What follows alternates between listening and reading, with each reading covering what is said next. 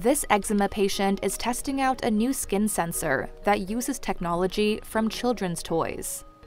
The team at Edinburgh's Heriot-Watt University says the device uses a simple electric buzzer to measure each layer of skin, giving patients the ability to accurately search for a successful, individual treatment. I developed eczema in young childhood. Anything that can speed up that journey for me would be life-changing.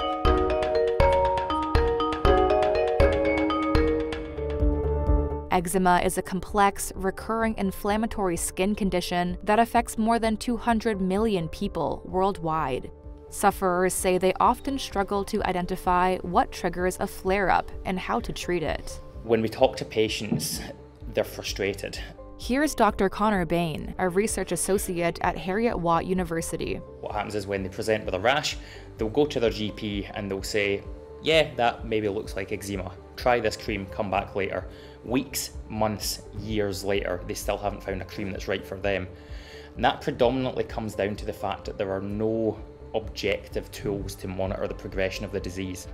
Bain says that in place of visually checking symptoms, the device creates small vibrations on the skin surface, which can be used to measure material changes in each layer of the skin below.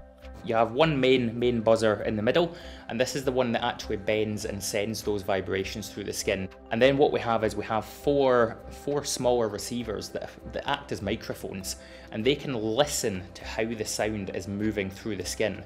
And with our innovative analytical solution, that is what allows us to actually extract parameters regarding the skin's health. He says the data is then processed to calculate the rate of change, so healthcare professionals can make treatment decisions much earlier than before. When a patient is prescribed a cream, instead of waiting 6 or 8 weeks for visual changes to potentially occur on the surface, we should be able to say within 1 or 2 weeks whether our treatment is actually successful, accelerating this try this, come back later cycle.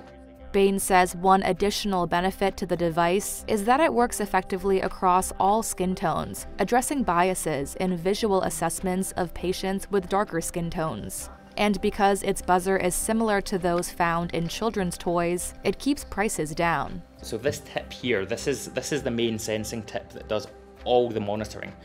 This costs less than £1 to make. Which makes it incredibly accessible and could allow for extensive rollout no matter the area.